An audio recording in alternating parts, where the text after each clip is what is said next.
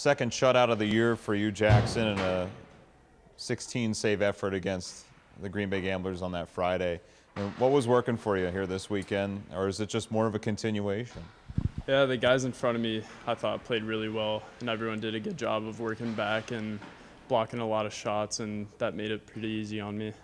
Yeah, you've seen Green Bay before. Saturday it was actually the venue you got your first USHL win in. This time it was your 14th. How far you've come. I mean, take us from that first one to the 14th one here on Saturday. What's changed in that whole experience here? Yeah, just working with Coach Millar every day really helps.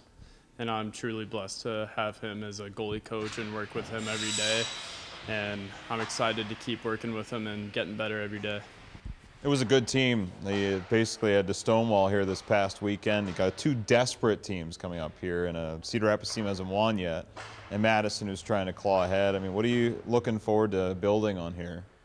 Yeah, in this league, any team can beat any team on any given night, so we just gotta prepare like they're one of the best teams in the league, just like we do for every game. So we'll have a good week of practice here and be ready for the weekend.